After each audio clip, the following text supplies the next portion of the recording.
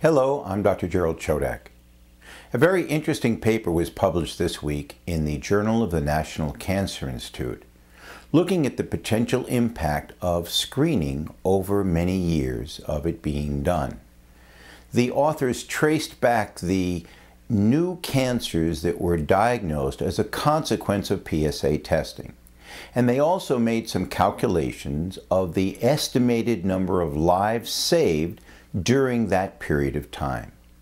What they found was that there was an excess of more than 1 million cancers that were added to the diagnosis that would not have been diagnosed had PSA not been used. And at the same time, they've estimated that approximately 55,000 men were spared of dying of the disease. And so the authors then made their overall calculations to say, or to ask, what was the overall impact as a result of PSA testing? And yes, it clearly is dropping the mortality. It did prevent men from dying of the disease. But it did so at the cost of over-treating the disease in a great number of men.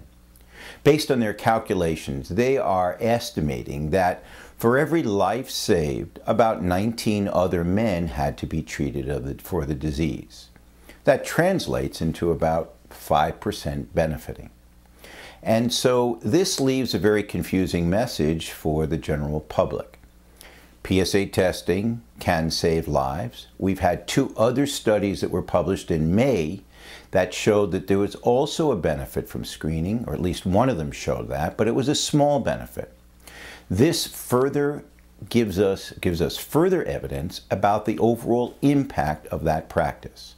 And it clearly says to the public, look, there is a chance of benefiting, but there is a downside to the whole process. And ultimately, each individual is going to have to weigh their choices and consider whether the odds of benefiting are worth the odds of getting a treatment they could have avoided, or the odds of potentially getting a side effect that may affect them for the rest of their lives. So once again, this is one more piece of evidence that says very clearly that the benefit that has been said out there for many years is being overestimated from screening and from treatment. On the other hand, there clearly is a benefit. And patients need to get that information and incorporate it into their own value system as they sort out how to proceed here. Some men will say, yes, I don't care how small the odds are, I want to get diagnosed and treated. And other men may say, my quality of life is excellent now. For a very small chance of benefit, 1 in 20, I don't believe that it's worth it for me to go through that whole process and take on those risks. Hopefully this information will be useful to you.